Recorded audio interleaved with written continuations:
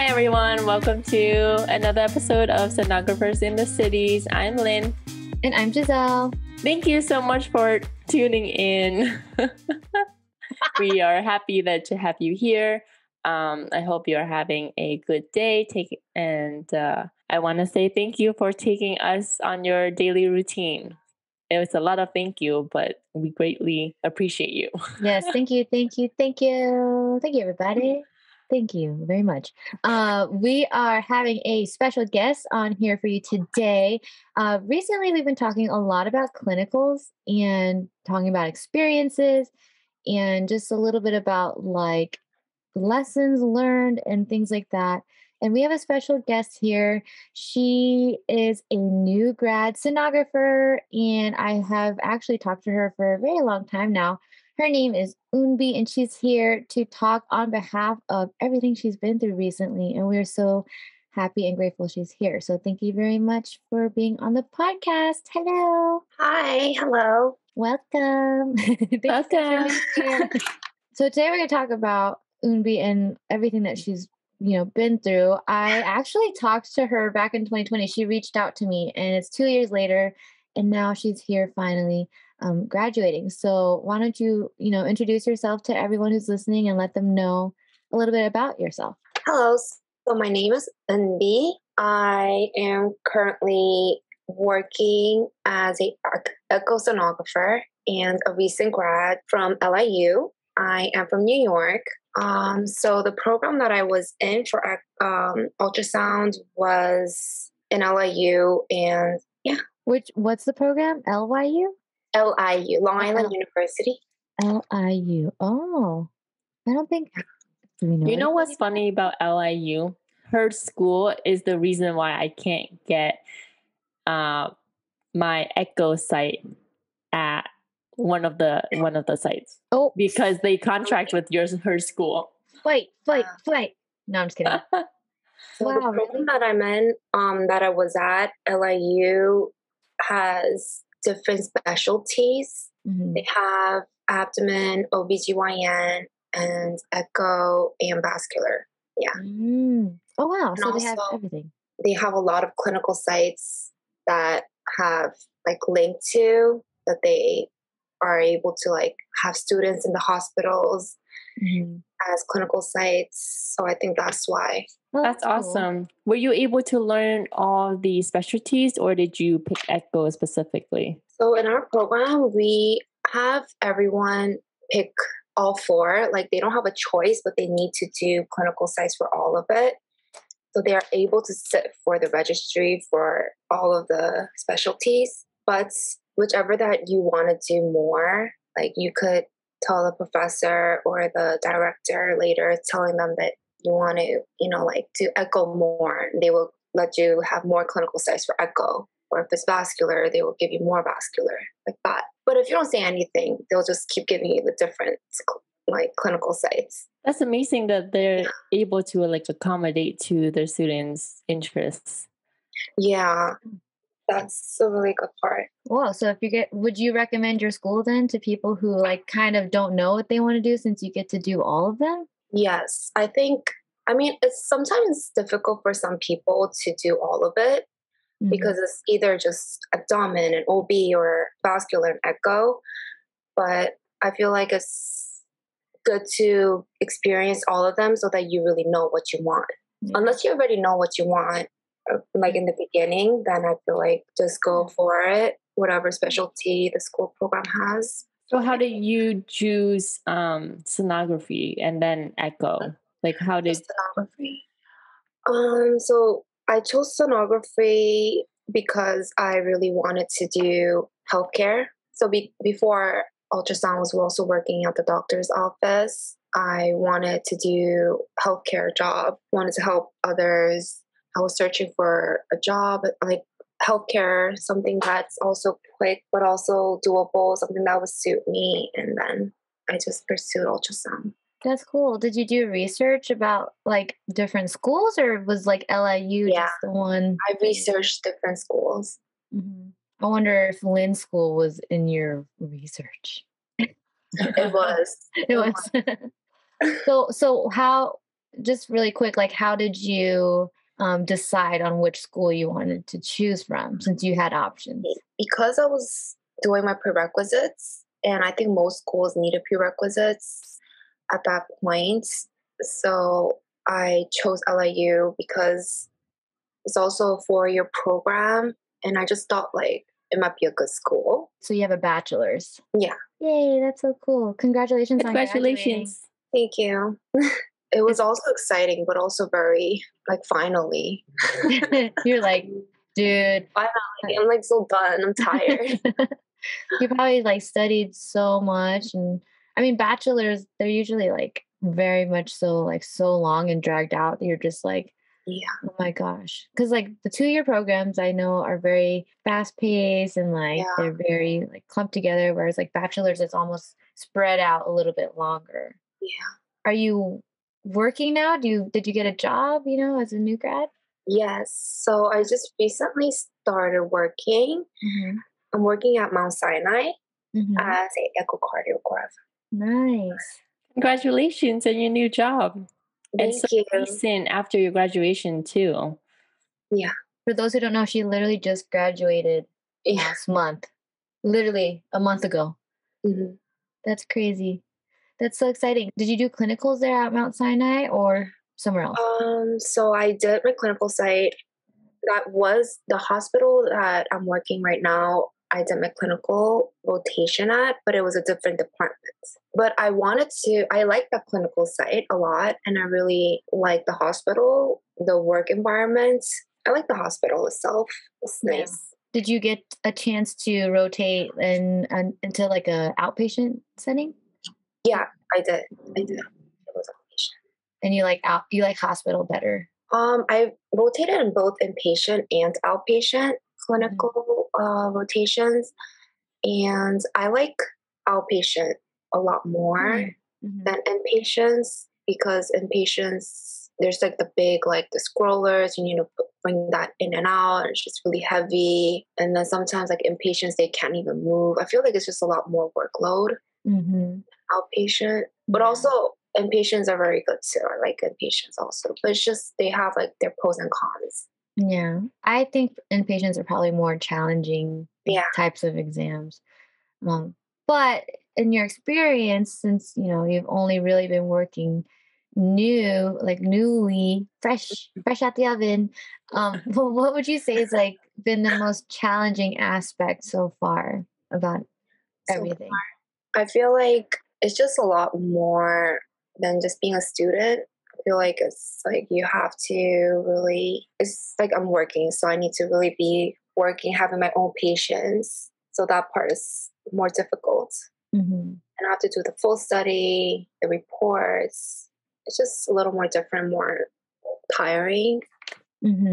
More work on you. Yeah, more work, yeah. You don't have a preceptor or mentor holding your hand anymore. Yeah. You have responsibilities now. Yeah. It's like the preceptors or the mentors are all like, oh, just take a rest. Like, go, But now it's like, if I'm just sitting there, what are you doing? No more rest for you. I do remember that as a student. Like, you're obviously a student, so it's a little bit different from when you actually have the sonographer's duties and responsibilities. It's like you're like leveling up. Yeah, that's exciting though. I'm glad that you got a job right away. That's really cool. Thank you. Like, what's been the best part since graduating? The best part, I would say, passing my registry. Yay, that's a good one. Working. So your registry that you passed was cardiac, correct? Yes. And Lynn's doing cardiac. Do you have any questions for her? So how was the registry for cardiac? Like, was it easy? Was it hard? Because I've heard a lot of people saying, oh, echo is really easy. Yeah, same for me. When I asked someone, I remember I asked them, was echo easy or hard? And they were like, echo is so easy for the test.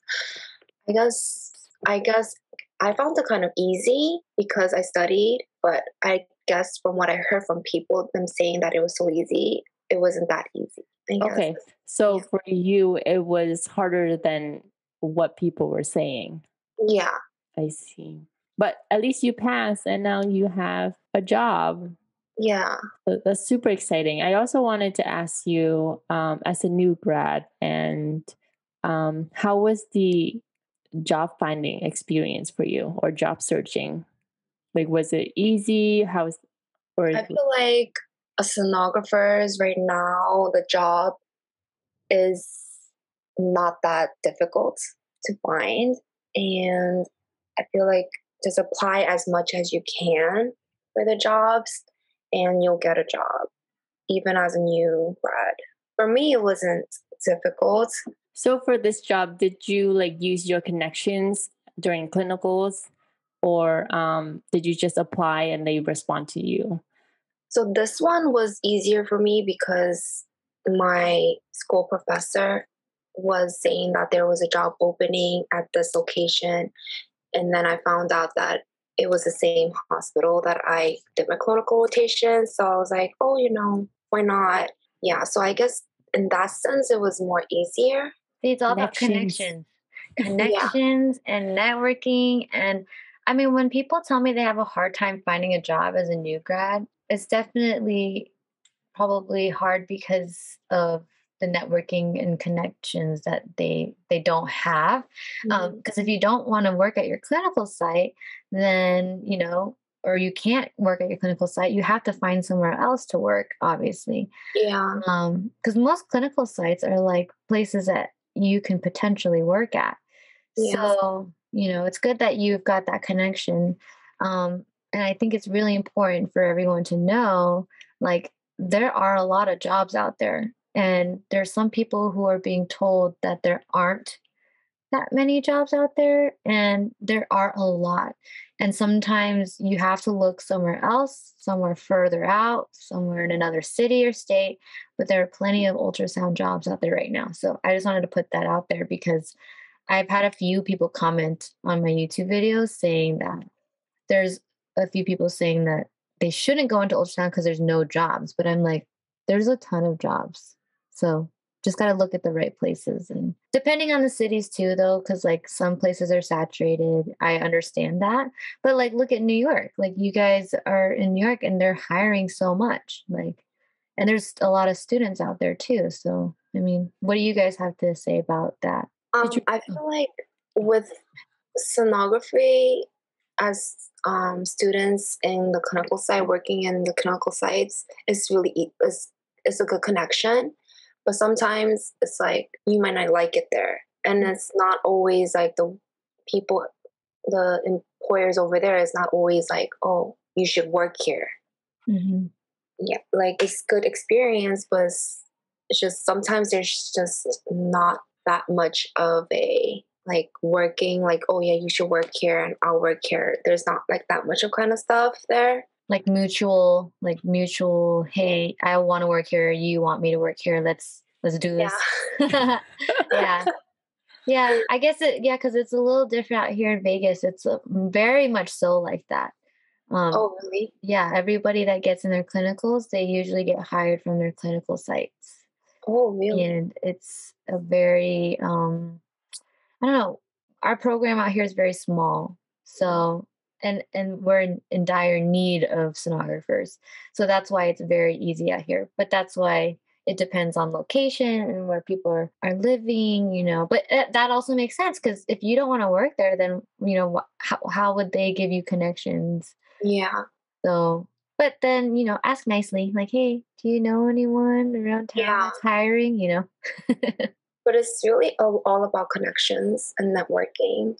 Yeah. Like the clinical sites that sonography students rotate at is a potential job. And I feel like that person, the workers there, the managers will know how you are, and how much good of a person, like good of a student you are, and they will tell other people. So it's Exactly. networking. Like word of mouth almost, and you leave behind like a footprint, right? So they know your experience as a student. They're like, "Ooh, she was a good student. She's going to be a good sonographer one day." And they'll just like any job, when you have to ask for a referral, or a reference, right? You want to be able to put them down as your reference. The best thing to do is to be the best in clinicals, because for me, for example, like I would want to hire someone that I just trained for a whole entire, who knows how long you're there. If you're good, like obviously I want to keep you because I'm training you and I want to keep you here. And that's kind of the mindset, I think, for a lot of clinical sites and sonographers. So, I mean, sounds like then, did you have a really good clinical experience? Like, how was that? I did. It was difficult at times, but also I had a good clinical experience because I was able to rotate at different hospitals, both inpatient and outpatient. So I learned how each like different hospitals are and how like sonographers should work and the workflow. Again, made me understand like which one I like working in more to choose one, like if it's inpatients or outpatients in that kind of sense. Mm-hmm. What was your like most memorable moment in clinicals? Do you have any of those? The most memorable. Or any like cases that you've seen, any patient interactions that stands out to you? I feel like there was so many interesting cases for like general, I would say, for like, I mean, there was a very sad situation when I was in an OBGYN site. The patient had a miscarriage. So I was able to like deal and see like how the doctor tells the patient about the situation and then just how the patient grieves about it and all that. So that was very memorable. Yeah. That's very interesting. Like, I feel like all students should learn or like go through it or witness it. Yeah. Because I haven't seen any of that, and I don't know how I'm going to react to it if it ever happens to me, you know? So yeah, and a lot of us see that every day. So, you know, it starts to get kind of like, you do have all these memorable cases and scans that kind of like they stay with you because of the conversation you have with the patient or whatever happens. Like I did post a video about like one of the hardest exams I had ever done, and it had to do with a miscarriage too. So yeah, those are definitely hard. And like a lot of times people think what we have is easy, like our job is easy and that it's easy peasy and so fun and all this stuff, but there's still a lot of hard days. Do you have any, like, what's your biggest like takeaway or lesson from everything that you've been through? I would say just do your best as a student, just do your best and you will reach your goals and be successful. Because it's difficult to be a student. It's difficult to be in the program and it's just a lot of work. Like people think that sonography might be an easy program, but it really isn't that easy. So just don't give up and do your best. So that ties in with our last question is what advice or suggestions you have for current sonography students and prospective students. Do you have any other advices, comments that you'd like to share with us or share with our listeners? Yeah, something you want to let them know now that you're on the other side.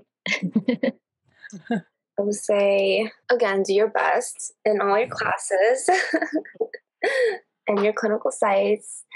And do your best, y'all. She said it here first. Yeah. Practice makes perfect. That's a good one. It just comes down to that. Yeah. Like practice. You're not going to get better unless you practice. And you are just in your 1 month of past graduating. So I know that you still have a lot to learn, and you're going to have a lot of roadblocks and you're going to have a lot of challenges. It's just the beginning for you, but also end of a chapter, no more school. And now you're a real sonographer. So congratulations. Yes, congratulations, Eunbi. We're so happy for you. Thank you.